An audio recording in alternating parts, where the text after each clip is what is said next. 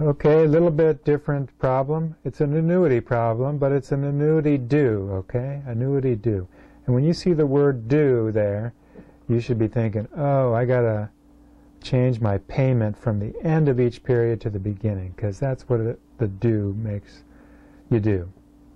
The due makes you do, to work at the beginning of the period instead of the end.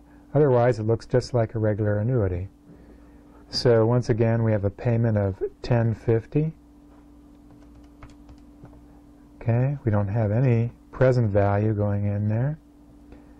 Payments are for 8 years, compounded annually. That's a 1. That forces the compoundings to be 1. Because the payments and compoundings are 1, we can just simply put in the 8 years. 8 times 1. Okay, let's double check the interest rate. 3.5. Okay, everything looks good. The only thing I got to change is I got to go down to here and press beginning because it's annuity due.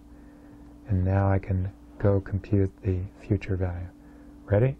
Alpha, solve alpha, enter. And I get 983693. 983693.